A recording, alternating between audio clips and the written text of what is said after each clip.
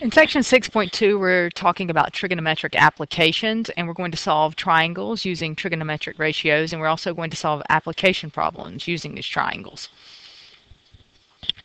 So in right triangles, or in any triangle, we can apply the triangle sum theorem, which says that the sum of the measures of the angles of a triangle is 180 degrees. And then also in right triangles, we have the Pythagorean theorem, and that tells us that a right triangle with legs A and B and a hypotenuse C, we can apply a squared plus b squared is equal to c squared. And then also you need to know that you're going to be able to use inverse trigonometric functions to like sine, inverse sine, inverse cosine, and tangent. We can also refer to those as arc sine to find angle measures in right triangles. And we're going to see how to do that here in a few minutes. So let's look at these two problems. In both examples, we have right triangles. So I'm going to add some markings. And we want to solve the right triangle, which means we want to find any missing values here. Okay. So first of all, let's start out by finding. In the first one, we're going to find. Let's see. I think I skipped a slide here. Here we go. All right, so in the first one we're going to find x. We're just going to find the value of x, okay? So we've got a right triangle, and make sure we have a right triangle over here. So if I'm finding the value of x, and I have this 50 degree, and I have this. So I have an angle, and from that angle I have the hypotenuse, and I want to find the adjacent side. So if I have the hypotenuse and adjacent, it's going to be more helpful if I write that as adjacent over hypotenuse. So I have adjacent and a hypotenuse. So that tells me that I want to use cosine. So I can now write that the cosine of my 50 degree angle is equal to my adjacent over my hypotenuse of 10. And again, I decided I wanted to use cosine because I have the adjacent and the hypotenuse is, or I have the hypotenuse and I'm looking for the adjacent. So that tells me cosine. So I'm looking for the value of x. You want to make sure your calculator is in degree mode. So I multiply both sides by 10. These cancel, and so x is going to be approximately 6.43. which the exact value is 10 times the cosine of 50. Okay. Now in the second one, I'm finding theta. All right, so if we write down our little thing to help us out, it looks like I have 5, and 5 in relation to theta is going to be my opposite. So I have the opposite, and I have, so there's an opposite, and I have my adjacent, which is my 12, so adjacent. So that tells me I'm going to use tangent. So I would say the tangent of theta is equal to opposite, which is 5 over 12. Okay, now this time I'm doing something a little different. I am trying to find this angle measure, and this is the first time we've done this. So if I want to find the angle measure, I can't just get rid of tangent. I've got to do my inverse tangent. So what I would do to find this is I'm going to do inverse, take the inverse tangent of both sides.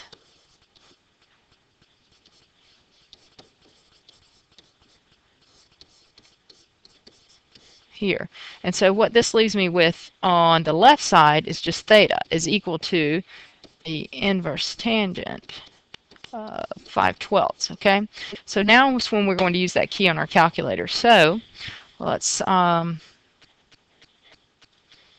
look at what we're going to use here. So I've got calculator, check my mode, and I am in degree mode. So that's good. So I want to use second tangent, pulls up the inverse tangent of 5/12. And I get approximately 22.62.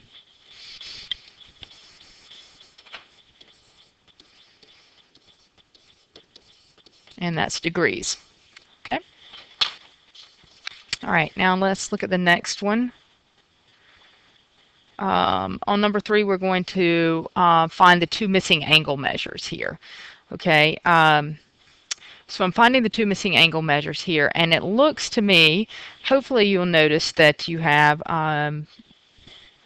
these two are the same. Okay, so to find the first angle measure, I can say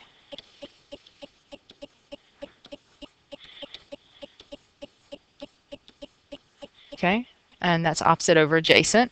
So all right, and then so if I use the inverse tangent on my calculator, so I could probably show you one more step here. So we can say, just like on the last problem, and then we're going to get. Now hopefully when I said earlier that you noticed that you have two side lengths that are the same, that means that the two angle measures, the two angles opposite them are also going to be the same measure. So what we have is a 45, 45, 90 triangle. So we also know this. Or you could work it out differently if you wanted to by using the same. It's just the opposite is going to become adjacent, and adjacent is going to become opposite in this case. All right, and let's look at the fourth one. And this time we're finding this time we're going to find the value of A. Okay, we could find this value pretty easily just by using subtraction, because the sum of the interior angles of a triangle is 180 degrees. So that's going to be the 90-degree angle plus the 20-degree angle is going to give you 110. So that makes this a 70-degree angle here. Okay, so now let's go through and find the value of A. All right, so if we don't really know what we're going to use, so let's write this down. I want to find A, and let's say we're working with our 20-degree angle, okay? And from our 20-degree angle, our A is going to be our opposite. So we have an opposite. Let's underline my opposites. And then we have a 101, which is our hypotenuse, so here. So that tells us that we're going to use the sine. So since I'm using the sine, I can say that the sine, my 20-degree angle, is equal to the ratio A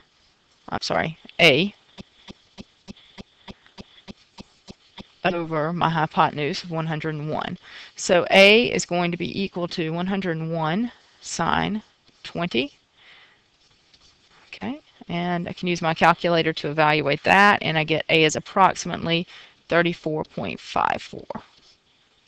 Okay.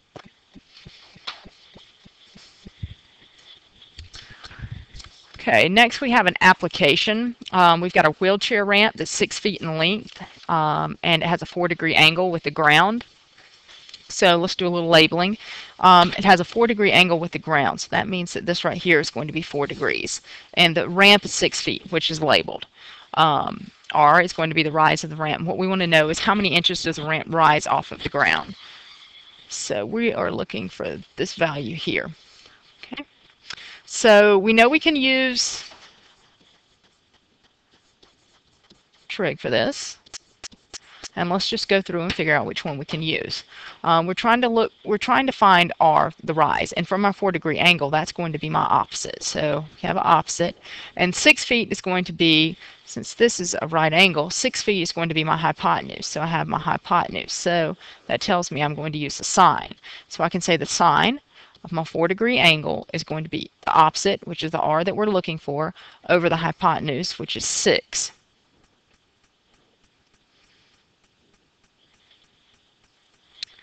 And it does not tell us whether we want. Okay, so when I work through this, you might notice that that's really small. That's going to be a 4-degree angle. So if we work through this, we're going to find out that R is going to be equal to 6 times the sine of 4. Okay, and if we use the calculator to evaluate, you get approximately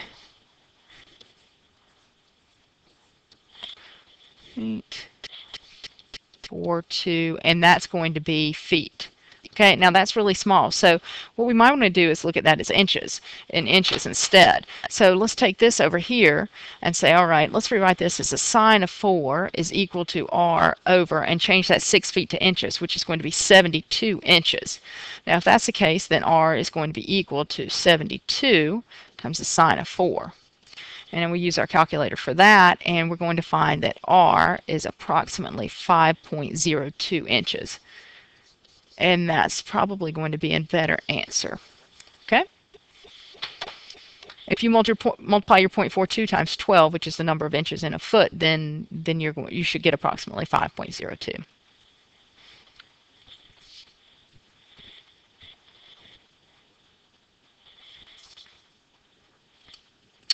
All right. Next, we have another application problem. And in this one, we have a diagonal path through a rectangular park is 600 feet long. One side of the park measures 350 feet. We want to know how long the other side of the park is, and at what angle does the diagonal make with the side whose length you found in part A. Okay, so let's start out by just sketching what we have going on here. So here's the diagonal, and that's going to be 600. Okay, this is our 350, and this is x. All right, so what we're going to do is find the value of x first. That's the length of the other side. How long is the other side? Okay, and that's going to be our x value. So to find that, we're just going to simply use the Pythagorean theorem. So x squared plus 350 squared is equal to 600 squared. So x squared is going to be 600 squared minus 350 squared. And then you take out the square root of both sides. So we're going to end up with x is approximately 487.34, and that's going to be feet. Okay, so we've got x. All right, and now we want to know what angle does the diagonal make with the side whose length you found in part A. All right, so that means that means that we're going to find this guy here. All right, because we found that. That's the length that we found. So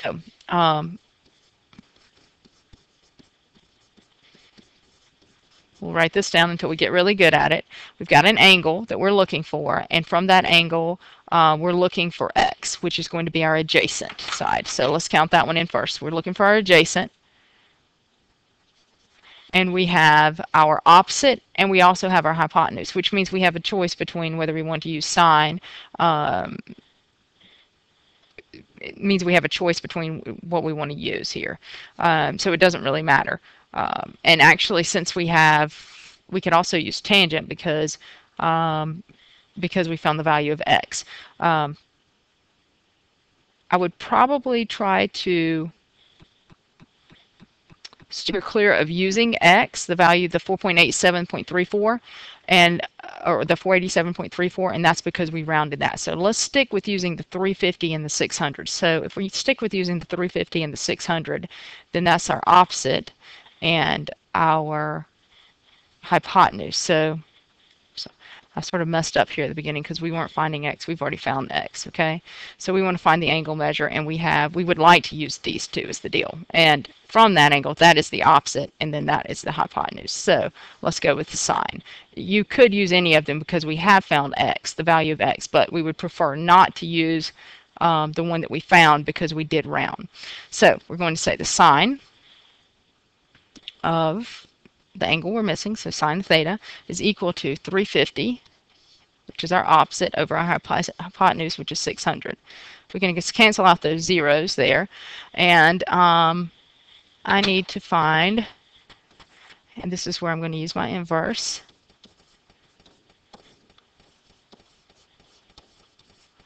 Okay, and we use our calculators to find that, so let's put that in really quick.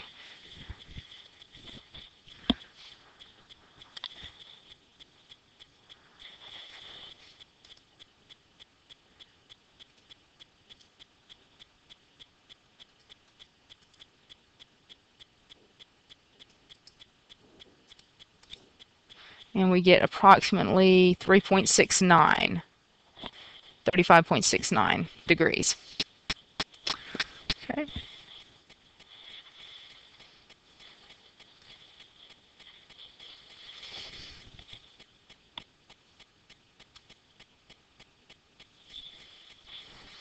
All right, so we get, and this is approximately. And then we have that application, and we have another application. This time we've got the angle of elevation from a point on the street to the top of the building is 53 degrees, and that's labeled. The building is 60 feet high. How far is the point on the street to the foot of the building? All right, so basically that tells us what we're looking for is we want to go to the foot of the building, is this X value here. So pretty quick here, we are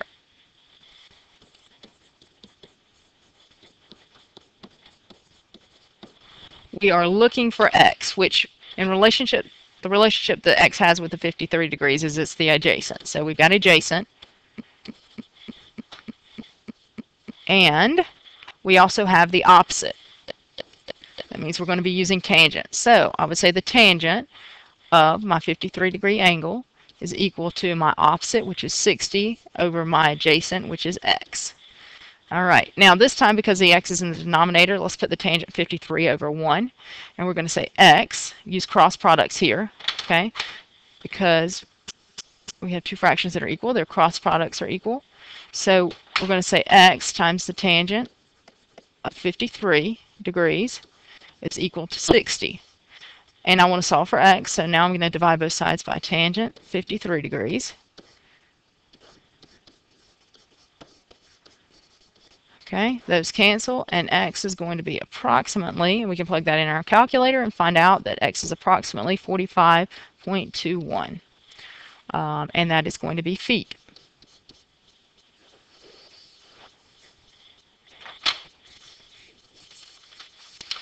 Okay, a couple more application problems. Here we have angle of depression and elevation problem. So angle of depression is going to be if you think about looking forward in a straight line and your eyes make a curve down. So if you're a person, okay, and your eyes look across here, just parallel to the ground. Okay, now the path that your eyes, let's say you were looking at a bug, okay, and you look down to that bug, that's your angle of depression. All right? And now if the bug's head were over here, and there's a sight line that the bug has, there's going to be an angle of elevation. Or if you were looking up at the sun, which is blue, then this here, let's say that's a 20 degree angle, which is going to be greater than that probably, then that's going to be an angle of elevation. Okay? So there we have angle of elevation and angle of depression, just so that you understand those two. Okay, so we have this one labeled. So from the top of a lighthouse at a height of 100 feet above sea level, the angle of depression to the sailboat adrift, the water, is 55 degrees. All right, so we have an angle of depression of 55 degrees. And we want to know how far from the foot of the lighthouse is the sailboat. Okay, so we want to know what X is. Let's make sure we label that first. All right, so what we have here is we are going to have a 90 degree angle here, all right? So we know if our angle of depression is 55 degrees, then this angle measure here is going to be 35 degrees, okay? Because the 55 and the 35 are going to give us our 90. So we have that. We're looking to find X, and we have 100, okay? Okay, so let's think about what we have in relationship to that 35 degree angle. We're looking for the opposite. So we're looking for the opposite, and we have the adjacent. That tells us that we're going to use tangent. Okay, so I can say that the tangent of my 35 degree angle is going to be my opposite, which is X, over my adjacent, which is 100. And so X is going to be equal to 100 times the tangent of that 35 degree angle. And that means that X is going to be approximately 70.02 feet. Okay. And that's what we're looking for. Okay, now this next one we have a little bit more going on.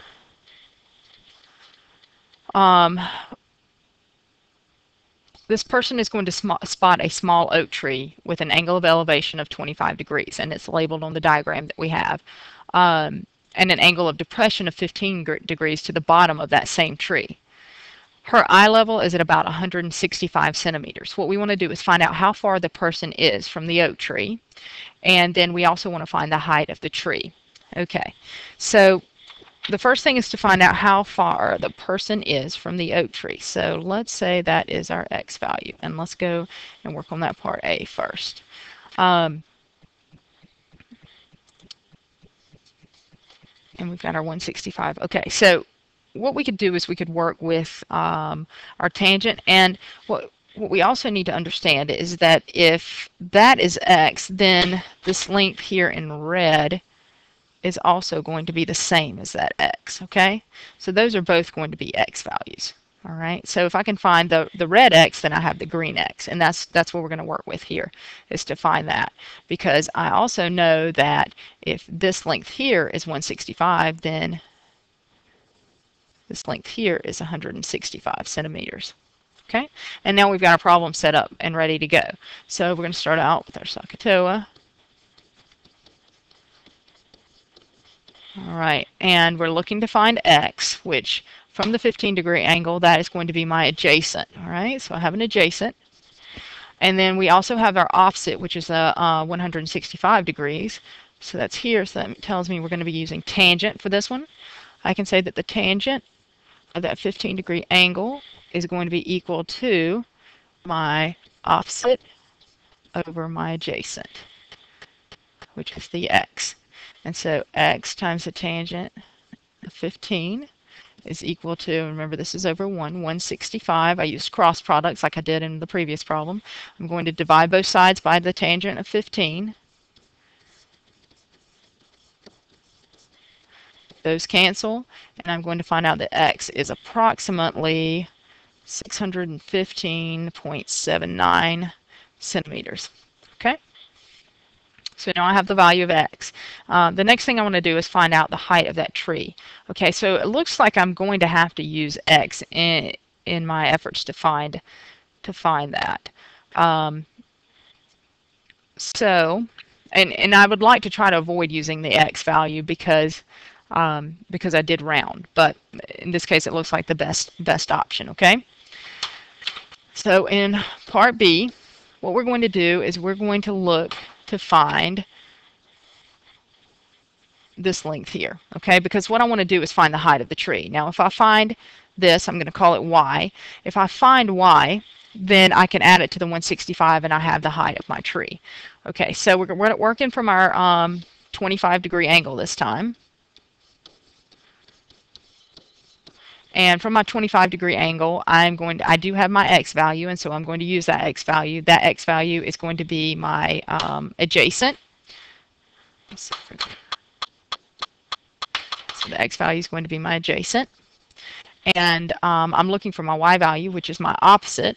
So it looks like I'm going to be using tangent here again. So I have the tangent of that 25-degree angle is going to be y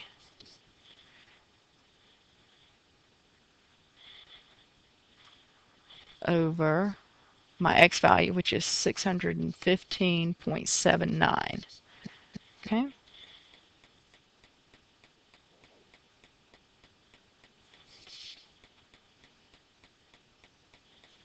Which I could leave its exact value in there to help me out if I wanted to, but we'll just do this for now. So I've got 615.79 times the tangent of 25 is equal to y. Okay, so let's plug that in the calculator really quickly.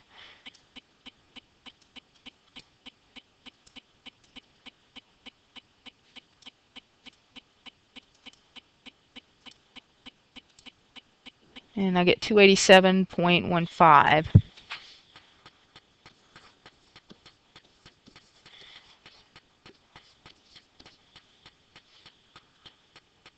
Okay, so now that I have that, I can take that 287.15 to find the answer. The 287.15 plus the 165 is going to give me the height of that tree.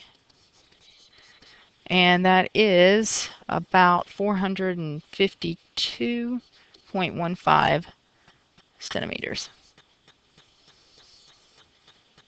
Okay. And that's all I have for section 6.2.